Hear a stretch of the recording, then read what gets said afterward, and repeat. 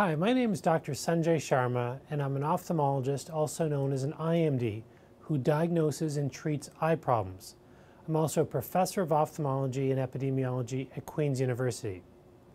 Many people are not sure what an ophthalmologist is, so I wanted to walk you through the training and specialization needed to become one. To better understand what an ophthalmologist is, I want to introduce you to the three key players on the eye care team: the optician, the optometrist, and the ophthalmologist, or what I like to call the 3 O's of eyes. The first O of eyes is the optician. The main responsibility of an optician is to make glasses, and they often own or work in stores that sell eyeglasses. You usually go to them with a prescription for glasses, and they will show you different frames and different types of lenses, and will be able to help you make good choices for a pair of glasses or contact lenses. Opticians are not involved in diagnosing or treating eye conditions. The second O of eyes is the optometrist. Visiting your optometrist is often the first step if you have blurred vision or you think there is something wrong with your eyes. Optometrists are often in the front line of eye care in the medical system. An optometrist looks at the overall health of your eye and can give prescriptions for eyeglasses to sharpen your vision. Optometrists are trained to screen for eye problems like cataract or retinal detachment that need emergency attention, and they refer patients who need advanced or urgent care directly to an ophthalmologist. An optometrist typically does an undergraduate degree and then goes to a school of optometry for 4 years. There are about 4,000 to 5,000 optometrists in Canada. The last O that helps with your eyes is an ophthalmologist.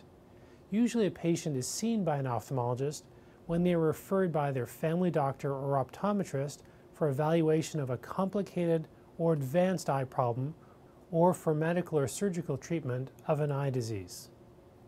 To become an ophthalmologist, after getting an undergraduate degree, you need to go to medical school for 4 years. In medical school, you do everything like deliver babies, do shifts in the ER, and run codes to resuscitate patients whose hearts have stopped beating.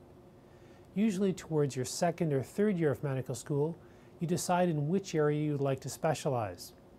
If you decide to pursue ophthalmology, you are competing for one of only 30 spots in the country, and you must commit to a 5-year residency program.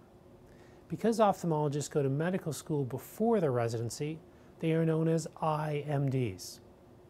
Having a medical degree helps an ophthalmologist because many eye conditions like diabetic retinopathy, angioid streaks, and thyroid-related eye disease are linked to problems that affect the whole body.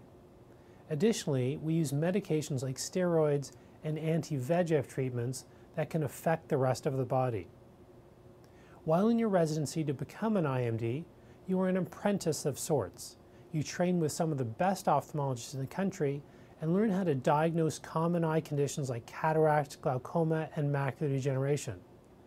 But because you are exposed to over 5,000 patients per year, you also learn how to diagnose and treat very rare conditions like childhood eye cancers, parasitic infections, and conditions like temporal arteritis, which if missed, can lead to death. During your residency, you also learn how to treat eye conditions and decide which treatments are best under what conditions.